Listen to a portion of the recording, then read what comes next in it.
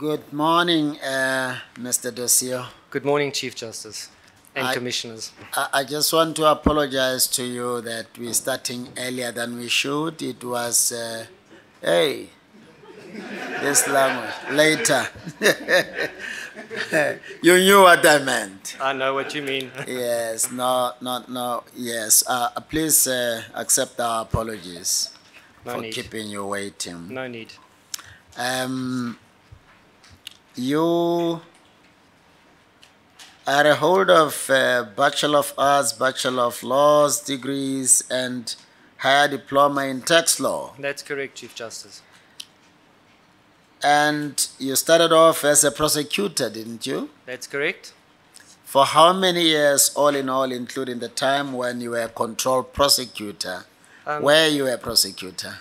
I started off in Nigel, which is my hometown, and from there moved to Benoni, and from Benoni then became control prosecutor and regional prosecutor, and at that time I was admitted as a state advocate, and that was approximately 3 years. And then from then onwards I then applied for a position as district magistrate in 1995, acted, 96 was appointed, and then started acting in the regional court in 1998 and was appointed in 2000 in the regional court in, well, I did a lot of areas, the whole of the East Rand, but was appointed in 2000 in Soweto. So you've been a magistrate for over 20 years? It is 23 years as a magistrate. Yes. And in total, for how many months have you acted, more or less, as a judge? Well, it is 55 weeks, which is about a total of about 13.7, so I'd say rounded off at 14 months. And after how long did you feel comfortable and settled in that space now, that new environment? Chief Justice, there wasn't much time to feel comfortable. My first acting stint was 2 weeks back-to-back of opposed motions, so I had to step up to the workload and deliver immediately. I think my experience in the regional court, in the well, not specialized, but in the civil regional court assisted me immensely in preparing for that. And in addition to criminal cases, I had no difficulty adjusting because the 12 years experience as a regional magistrate in the criminal courts, that equipped me. And now it's about 8 years in the civil regional court. It's equipped me and honed my skills that are required for the High Court. And have you had a problem with delivering your judgments on time? My average is, if I had to take between the quickest and the longest I deliver at the moment, I'd say probably 1.5 months. That's an average. But I do have one now that's a little over 3 months. It's definitely not 6 months, but it is over 3 months. Yes. Let me ask you a controversial question, and I may not ask it to others. You moved directly from being a prosecutor to becoming a magistrate. That's correct. Now, there is a belief that when you are a prosecutor, you are so beholden to the state. You lack independence so much so that it would be inappropriate for you to be appointed from the position of prosecutor to magistrate. Did you find it difficult to be independent as a judicial officer, moving from the prosecution into the magistracy? Chief Justice, I didn't find that problem at all. I found the move quite easy. Obviously, the first day stepping into the shoes of a judicial officer was different to being a public prosecutor, but the mindset, you adjust very quickly, and I think you immediately take over the skills that are required as an adjudicator of facts. Well, I know a number of countries like your Germany, France, and even Commonwealth countries like your Ghana, Uganda, they don't find a problem even from moving from prosecution to judgeship. But there is a bit of a discomfort from some South Africans about that. What do you think might have given rise to the discomfort in this country, particularly in relation to moving from prosecution to judgeship? Well, naturally, you're going to be exposed in the prosecution to several matters that have a wealth of information, and obviously, if you move straight with that knowledge into the position as a judge, obviously you could possibly be seen as being biased in your decisions. Naturally, one who takes on that duty would have to guard against that and be aware of the Bangalore principle that you need to be impartial and you need to be relatively independent, well, mostly independent, to adjudicate those matters with the skill required. But in the prosecuting authority, how does it work? Do you get instructions either from the Director General or officials in the ministry or the Deputy Minister or the Minister say, no, this case, I want you to handle it this or the other way, and you just follow? Or do you enjoy the independence as a professional?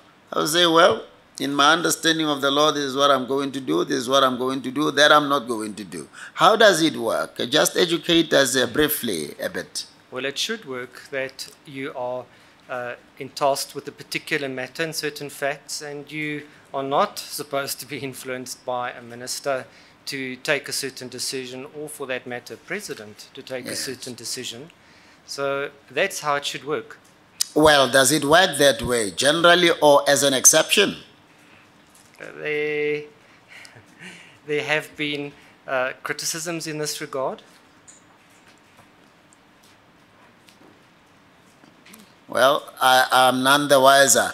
I wanted to get a sense of whether the NPA is a professional body or whether it's just an apparatus of the members of the executive that can be told anytime at every level what to do and what not to do. I'm not too sure you've helped us. It's a professional body, and I don't think it will be dictated to by government. So should I understand you to be saying there may be exceptions, though? The individuals, it all depends, but as a professional body, they definitely should not be influenced by government. Okay. Now, I don't know if I asked you about how long it takes you. It has been taking you to finalize a judgment. What has been the longest as an acting judge that it took you to finalize a judgment? Well, at the moment, out of 94 judgments, they were always roughly in 3 months. As I said, I do have one now that has gone over 3 months. Yes. Do you want to boast a bit in relation to your suitability for the position you've applied for? Thank you, Chief Justice. I think it's obviously up to the Judicial Service Commission on the composition and aggregate of who the suitable candidates are to consider the aspects of Section 174, 1 and 2 of the Constitution. I think 51% of our proportion in this country is women. So I think that's a definite important factor. However, with that, I would also ask the Judicial Service Commission to consider if there are additional spaces available, to also look at putting into positions of judgeship people who have certain skills to bring to the bench, people who've made a concerted effort to transformation. And I believe I have done that. Since my years at university, when I was part of a singing group and went into Soweto and Orlando and enjoyed the freedom of going into Soweto in the late 80s and 90s, it dawned on me when I was appointed to the Law Students' Council, which was only white in those years, that we needed to change. And we did. In 1991, we made a concerted effort to appoint people, well, actually it was black students, to take on, basically to be a duplicate of the portfolio that was in operation. And in those years, I also taught at the street law, which was black schools. And in addition to that, I have always engaged fully in the community where I worked in, especially in Soweto. I enjoyed that very much. I engaged with the youth and participated purely to educate them as to what I was seeing in the courts and what was causing rape, sexual offences, so as to help them to be guarded against these pitfalls that do not use drugs, stay out of this. And this carried on in my work as a magistrate in Soweto. If there were suitable public prosecutors, and even legal aid attorneys that appeared before me, I would encourage them, try and apply for the state advocates, try and apply for the magistracy, and many did and are successfully in those positions. My ability to mentor has always been carried on when I taught the Legal Practical School from 1996 till 2017. I taught at the University of Johannesburg, the University of Witwatersrand, and also at the Mill Park Legal Practical School, and taught many black candidate attorneys. And many would come up to me and ask me, is it even good to come into the public prosecution? And I would say, yes, we need people of caliber to come in and do the job that we need to protect this country. And that is where my mentorship started and carried on. In my years now as a regional magistrate, I also have assisted fully in the International Association of Women Judges in the mentorship programs that are currently being run. I was elected as a provincial executive member for Gauteng, which is usually a position held for a woman, but I was appointed in that position, and we have mentored 100 black female final year law students last year and graduated in December. And this year we have 161 that will be graduating on the 30th of November.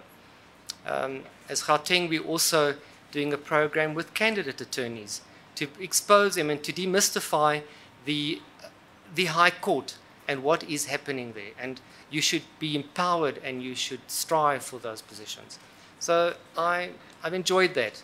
And I think if I do not have all the skills that are fully required that other candidates may offer, I still believe that I have a vision of transformation. I have always tried to make a difference. And I have a quality in bringing my knowledge of sexual offences and sexual violence, what is happening in this country, from my commitment already in 2006, where I was appointed on the International Association for the Treatment of Sexual Offenders. And that brought a lot of ability to me to understand what the triggers were in these sexual offenders.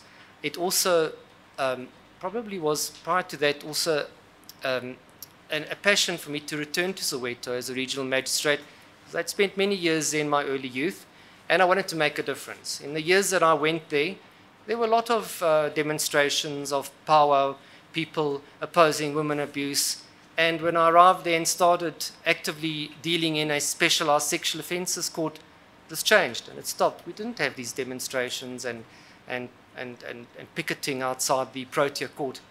And I feel that's the special quality I can bring to the bench. My knowledge of civil matters, I believe I have come up to speed because I made submissions in Parliament in 2007 to the Justice Portfolio Committee to change and bring a change to the Magistrates Court Act to introduce a civil jurisdiction in the regional court. And ultimately I wanted to be one of the first to exercise that, and I was. Before I ask the JP to step in, I just want to, for the benefit of all of us, say this. I've become aware that not everybody knows that if you are absent, a candidate comes and goes while you are out. Even if you were here when others were interviewed, you can't participate because you need to see how they all perform to be able to do that. So as we go in and out, let us just be mindful of that, because these things can escape us, you know, so just be mindful of that. JP? Thank you, Chief Justice. Do you mind if I call you Dario? Please go ahead, JP. Thanks for availing yourself for this vacancy.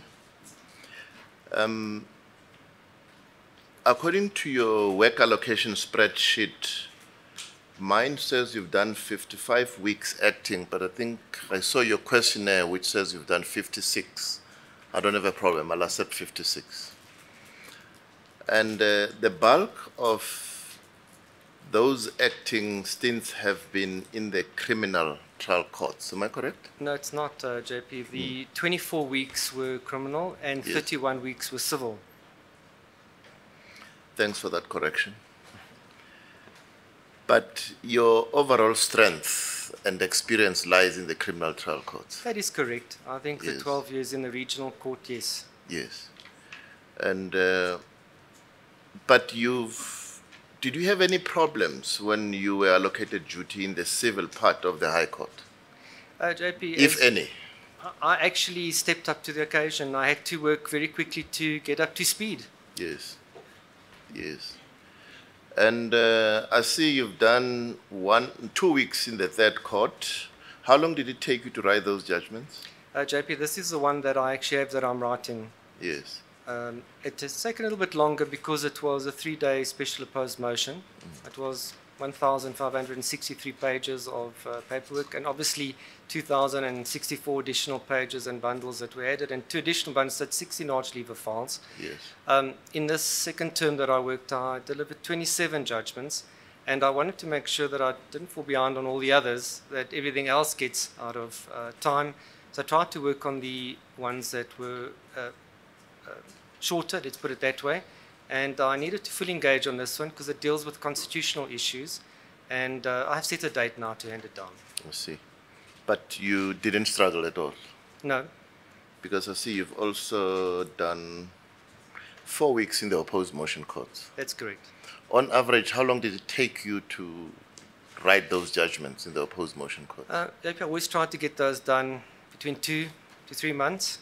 Some are sooner, some are given in a week. But the majority have to say probably 2 to 2.5, 3 months. Yes. And on average, what was the load in each instance when you did work in the opposed motion work? As to the number of opposed motions Yes. per week. Yes. I think this last term, well, it was in the second term, I think I had 8.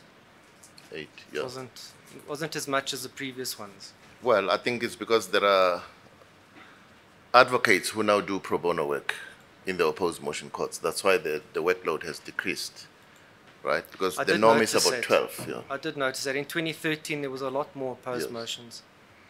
I see you've also done 11 appeal court weeks. Did you sit in full courts? Yes, I did, and in I'd probably say out of those 4, I think, or 3, I wrote 2 of those. Yes. And just for the record, you've given me 1, 2, 3, 4 full terms acting. Is that correct? Yes. Right. And that means you've had, except for when you were doing the criminal trial court in the first term of last year, but in the other terms, you've done a full load that a permanent judge would do. That's correct. Right. Now, just to go to one more area. Sorry, Chief Justice, just one area. Just to come back to the issue about criminal law, your list of judgments suggests that you've done, how many judgments? 93. There was an additional one handed Yes. down, so it's 94. 94. Of those, 48 have been in the criminal law area. Am I correct? That's correct, 48, and 27 of those were during the civil terms. They were appeals. Yes. You did a stint in the agent court. Yes. Did you write those judgments or did you hand down extempore judgments? They were, I'd say, well, there was one that was written and the rest were extempores. Yeah. Now, what's your view to people who sit in the normal opposed motion court and hand down extempore judgments? I have done that, and I think it's good. I think the more experience one gets, the easier it will be to do that. Yeah. You I think do it's a that in good the thing? civil regional court. I think one is a little bit more, wants to be a little bit more comprehensive in the High Court. Yes, but we expect you to write your judgments. Because I of do. the problems that litigants have in accessing the transcribed judgments, isn't it? Well, in the 2 that I gave extempore, those were transcribed. Yes, I actually have them. yes. But it takes litigants longer to have access to those judgments, isn't it? To the written ones? Yes. No, Yeah. to the transcribed ones, if they are given extempore. Well, it depends. If you ask for the transcribers to urgently type them up, they do. But not, you see, I think the point I'm driving at Yes. is you didn't resort to that in many instances. No. And there's they're a mainly reason for written. that. There's a reason to that. You wanted to write your judgment. Well, I prefer to write my judgments. Yes. I'm a writer and I like to make a difference. Yes. Thank you. Thank you, CJ. Thank you, JP. MEC? Thanks very much. I am covered by the Judge President. Thank you, MEC. Commissioner Norman? Thank you, Chief Justice. Good morning. Good morning, Commissioner Norman. Thank you. I just, I'm sure you regard yourself as an expert in criminal law because I've read most of your judgments, which have actually developed criminal law. But could you just tell me about the test that you created, the twofold inquiry you created in the Chirenzi's Shandrize judgment? Yes, briefly. Well, yes. you know, this was as a result of many cases that I saw in Soweto that it was very easy to acquit a child in a matter of a child rape where the child was mentally disabled, or mentally, the correct term, mentally able according to the Children's Act. And I wanted to make a difference to make it a little bit more clearer and give a bit more guideline. Basically, when you have the twofold test, it's a factual inquiry as to factual consent, and secondary, a legal consent. Now, yes, a child who is suffering from mentally handicapped might say yes to sexual intercourse, but might not fully understand why they're saying yes. And that's where the second leg, the legal consent, comes in. So if there is no factual consent, well, then it stops there. And there should be no reason why that accused should not be found guilty. But when there is factual consent, I wanted to write specifically this next leg. We need to consider if there's legal consent. Because many of these children, whether they're 14 or even 16, are not fully developed, and they're easily convinced, and this is not a good thing. And I wanted to make a difference in writing that judgment. Thank you. Thank you, Chief Justice. Thank you. Commissioner Nyambi?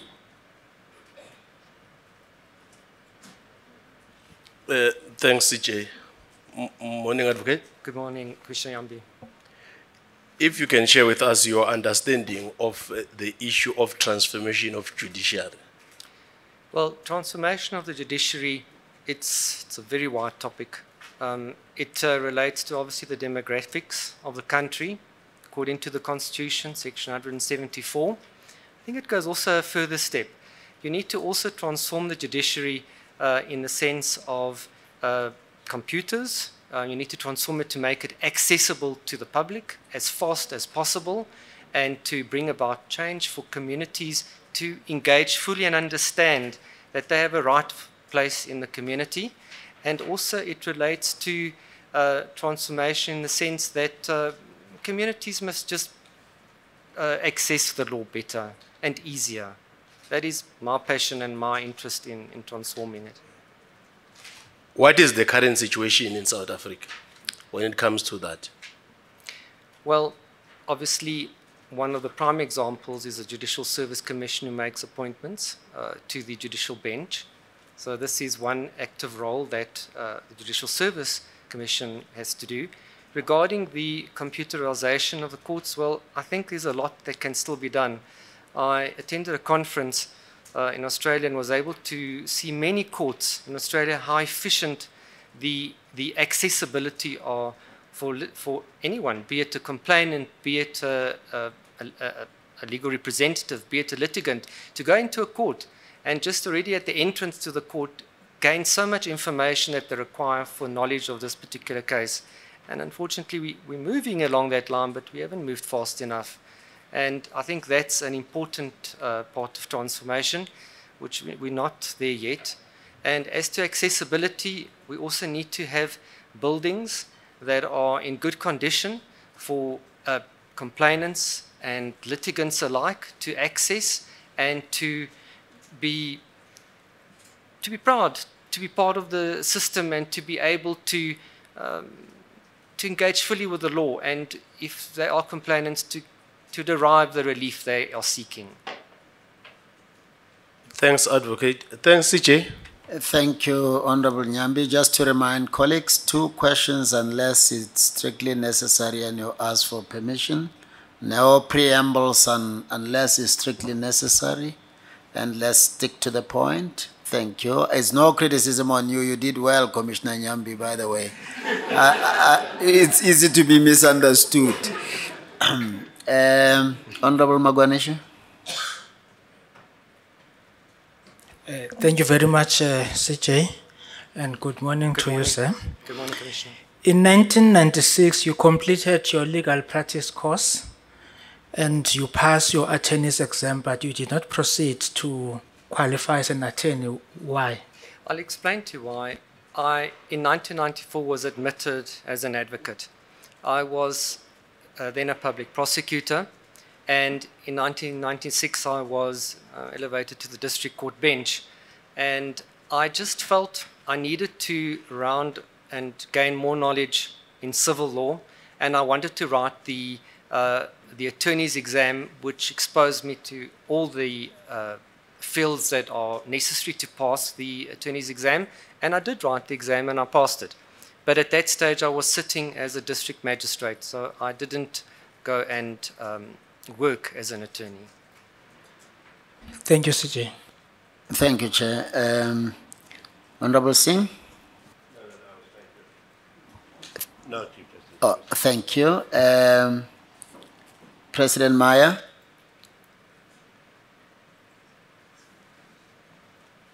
Thank you, Chief Justice. I'm sorry, I can't see him. Good morning, Mr. Dosio. Good morning, President Maya.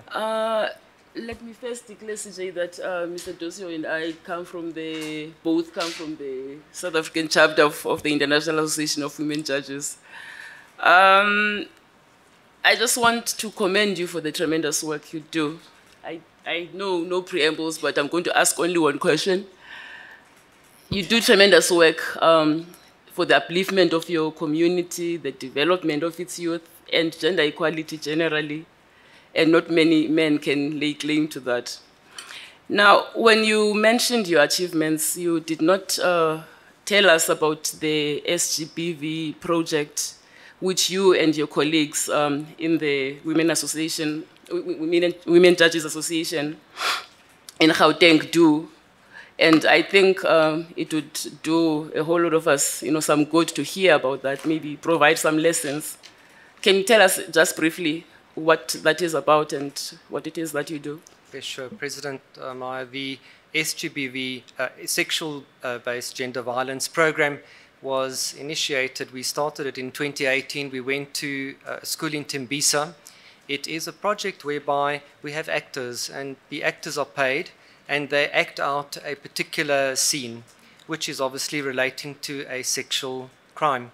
The children are then encouraged to partake on the stage and finish the story. So in other words, if there are certain role players that were as the perpetrator, the child is to take on the role as coming to finish the story and say, look, this was not right, why did you do that? And they engage fully on stage, and we give that opportunity to them to engage fully.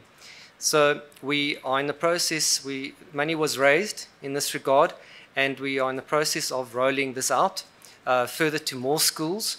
And obviously what I've not had the opportunity to contact and speak to about is we've also contacted the Market Theatre, who is also preparing a proposal which will also make it a little bit easier because we as judicial officers would like to attend each of these programs, which did take place in 2018 at the Tembisa School. And we were present. Well, I didn't go personally, but the judges and advocates and attorneys who were present spoke at the beginning of the program and just imparted a bit of their knowledge and understanding of what the role of the courts is, and that you have rights and bring your complaints to the courts. So this is a program that will be rolled out, and we hope to start very soon again to continue this rolling out of the program. I hope that has answered what that's about. What do you hope to achieve? Well, I think we want to empower young women to know what their rights are, and that if they are accosted or if they are placed in difficult situations, not to keep quiet, but to verbalize this assault on their person, and to find relief in coming to bring this to the attention of the authorities, and not to be afraid. Unfortunately, it also comes with a sense of social backup in the sense that they might be psychologically suffering. So we also need to extend this a bit more with the assistance of the MEC. Panyada Lusufi was consulted and he's also backing this program. And we hope that when we do start rolling out the programs that the social services will be on board, the psychological services, should any of these children have been affected, that they can come forward and have the necessary support that is necessary. Thank you, Mr. Dosio. Thank you, Sir. Thank you, President. Honorable Breitenbach. Thank you, Judge President, and good morning, Mr. Dosio. Good morning, Commissioner Breitenbach. I just want to traverse something that the Chief Justice raised with you, and your answer was that the NPA and particularly prosecutors should not be dictated to by government. Yes. Would you agree with the statement that it's not limited to government, but prosecutors should not be dictated to by anyone at all? Yes. They are a professional body that stands alone. Not even by the national director. A prosecutor dealing with a case does so autonomously. And nobody can interfere without very good reason. That is correct. Usually the delegation is handed down, and very often they will carry on with that particular matter as they deem fit. Obviously, then, if it is a matter that goes to the High Court, obviously will be in the hands of the National Director of Public Prosecutions, will give that mandate. But in the lower courts, the control prosecutors will give this delegation to the prosecutors, and the prosecutors go ahead and do what they must do.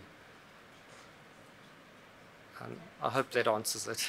So if there is manifest lack of independence by prosecutors, it really isn't an inherent institutional weakness. It depends on whether or not individuals want to do the right thing or they open themselves to be manipulated or corrupted by others. That is correct. I think, Chief Justice, moving towards the National Development Plan of 2030, I think corruption is an extreme factor that we need to eradicate, because to balance the judicial system, just eradicating inequality in the community, that has to be definitely upheld. Minister?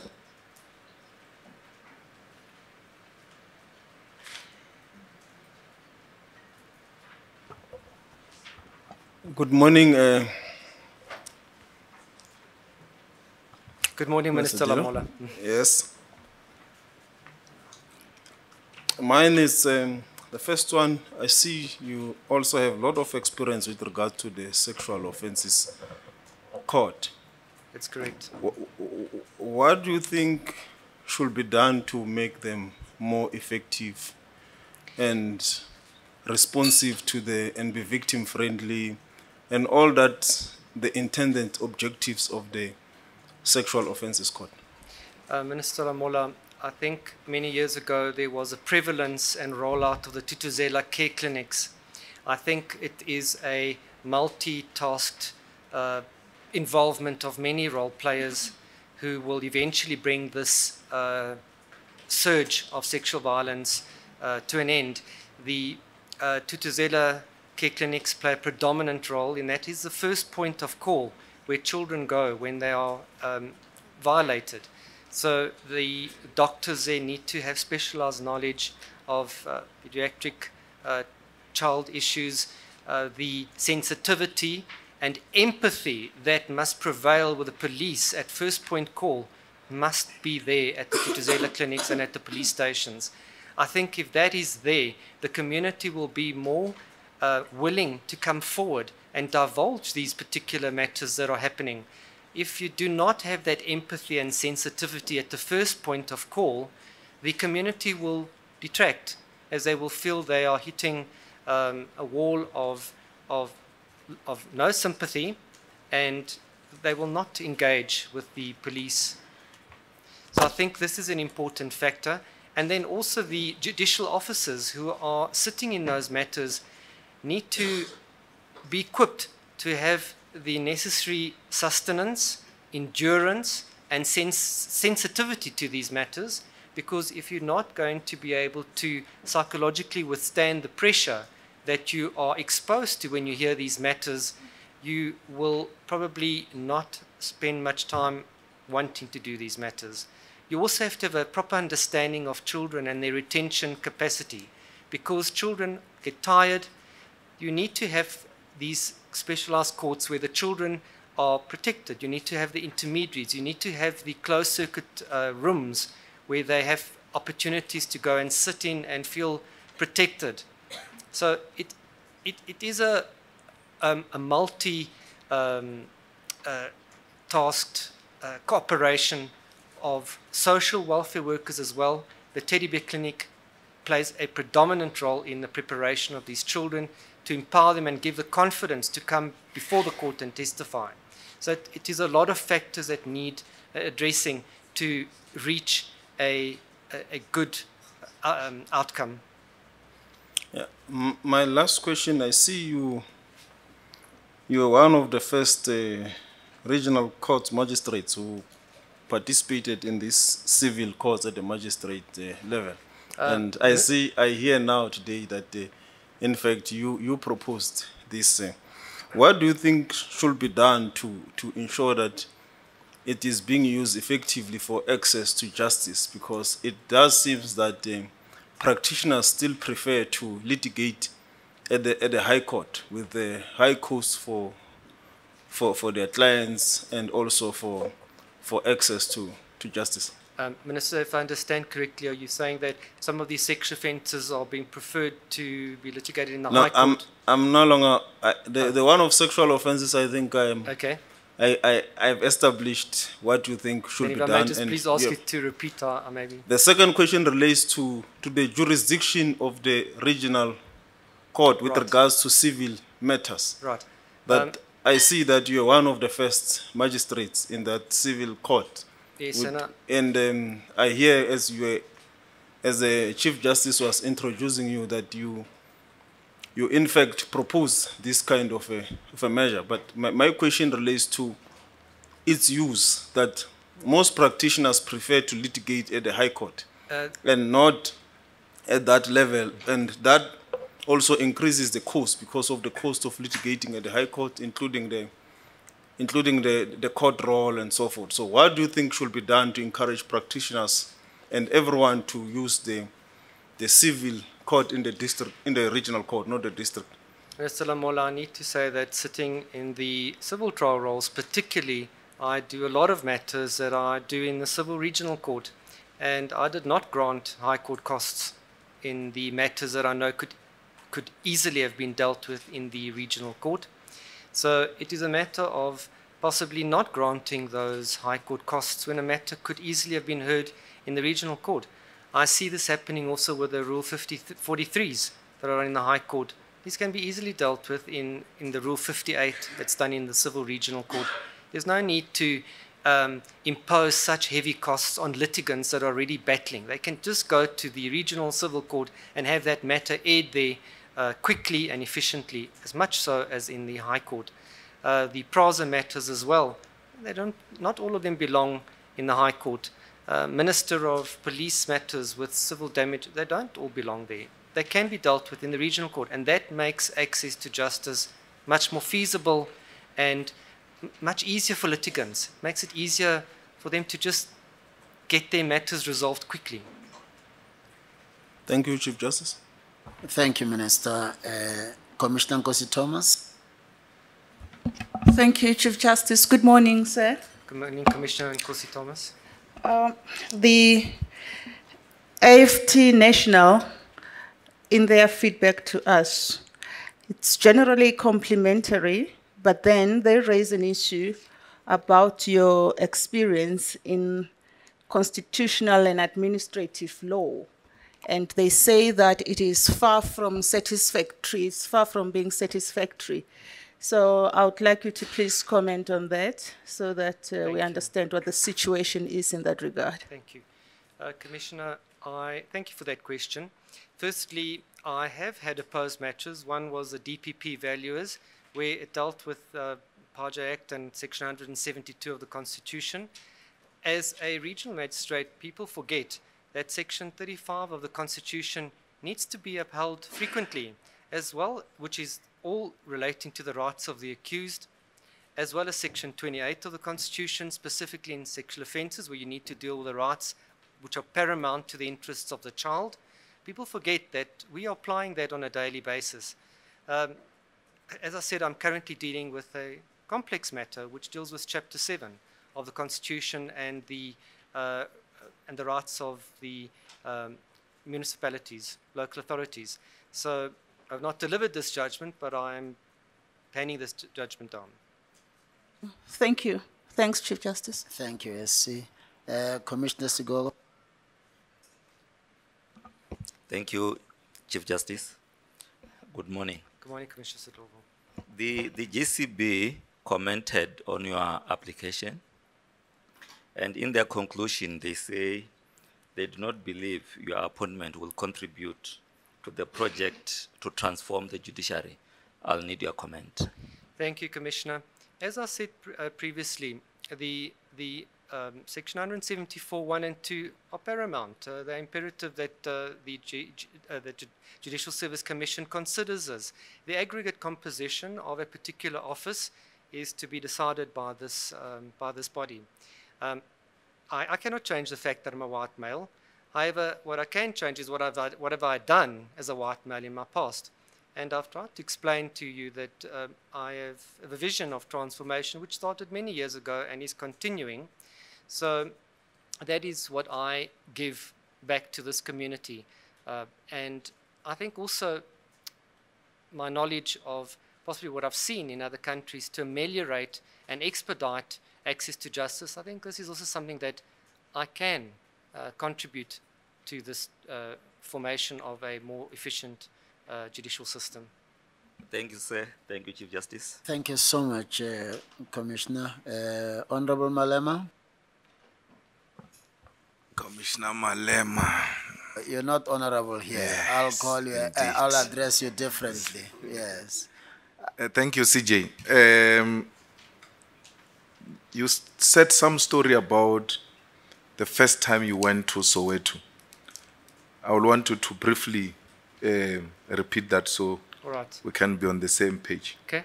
Commissioner Malema started, I was part of a singing group in the 1989-1990. And yes, I was a privileged white in the sense that I had a car which was a hand-me-down from my dad to my mom to my sister to me. But I had wheels. And I would take my fellow students into Orlando. In those years, it wasn't very favorable to go into Orlando. I didn't think of that in those years. It wasn't something that bothered me. What was important to me is that I had friends, and we would go and record in the homes in Orlando music. We enjoyed it. It was for me a passion, and that is where my first experience and understanding of what was happening in Soweto took place. Does transformation mean a white male can be appointed? I think transformation, as I've said before, means you need to appoint a white male, if you are going to consider that, who has a vision for transformation, namely bringing some change in the commitment of not just that white male's understanding, but his ability to bring in the ethos and understanding of constitutional principles into the way things are done, and also an empathy for the people. I need to explain that in those 12 years that I was in Soweto, I was warmly received, and still to this date, I'm still very much in touch with Soweto. For me, it's my passion. I go in there very often still, and because I don't have children, for me, in the years of going into Otandweni with the children's home, or many years ago with Carl Sitoli, it's just my ability to interact. And I don't say that a white male cannot be appointed. It has to be a white male who has a vision for what is of interest in this country and what do we need in this country. I think color is an issue, yes, for purposes of Section 174(1) and 2. But apart from that, it is the actual inner body of this person and what can that person bring. Thank you. JP. Thank you, Chief Justice. You've been on the bench for a number of years now. Is that correct? That's correct. My concern is more practical. Both criminal and civil trials, when they actually run, do not finish within the allocated time, and you either end up with partly heard matters. What's your suggestion or plan to deal with that? Well, first of all, it is not favorable to have part-heard civil matters, firstly. Unfortunately, I got 2 in this second term, and that is purely because litigants don't always understand or fully acknowledge how long that matter will take. So it is inevitable that if you cannot accommodate it in the 2 days that they've set down, it becomes a part-heard matter. But when witnesses are to be called, you cannot really dictate to the parties to not call witnesses. It's not an inquisitorial system that we have in this country. So if you have not been involved in the pre-trial of this particular matter, as per the Rule 37 of the High Court practice, or the pre-trials in the Civil Regional Court, you're not going to be able to curtail that civil trial. But if you have been engaged in assessing how to curtail the civil trial at an early stage, then you can eradicate unnecessary interlocutories or try and find what are the expedient, necessary factors that need to be considered in the trial itself. Separation of quantum merits, those can definitely expedite civil matters. In regard to criminal matters, I think you need to be very firm when it comes to criminal trials, because those really can drag on. And if you do not keep your hand on the pulse, finger on the pulse, these matters are going to drag on. So I always am very firm with those matters, to try and encourage, not in an unpleasant way, but to try and bring it to the knowledge of the legal counsel that are representing accused, that please, we need to finalize this matter because it's in the interest of justice to do so. It's a matter of being in control and being a leader to mastermind the finalization of these cases. Second question. Our sentencing regime, you spent many years in the criminal courts. Do you think that the way we sentence offenders in South Africa really do act as a deterrent? If not, what do you suggest? Well, prior to 2008, we didn't have the minimum prescribed sentences, and these were, prior to 1998, we didn't have the prescribed minimum sentences. The fact that we have minimum prescribed sentences, there's 2 bodies of thought that you actually remove the discretion that a magistrate or judge has in imposing a sentence, because there's minimum sentences that are applicable. But the fact remains that if you do have a surge of certain types of matters, you need to, unfortunately, sentence criminals with the severity of the crime they have committed. The problem there is that not everyone applies the same minimum sentences. And that's possibly where we should have a commission, a sentencing commission, to keep control of this, because in that way then we could keep tabs, and maybe it would have a deterrent effect if everyone was imposed with similar sentences. Obviously, notwithstanding, you cannot exclude the personal circumstances of any individual. Thank you, JP. Your excuse, sir. Thank you so much for coming. Thank you.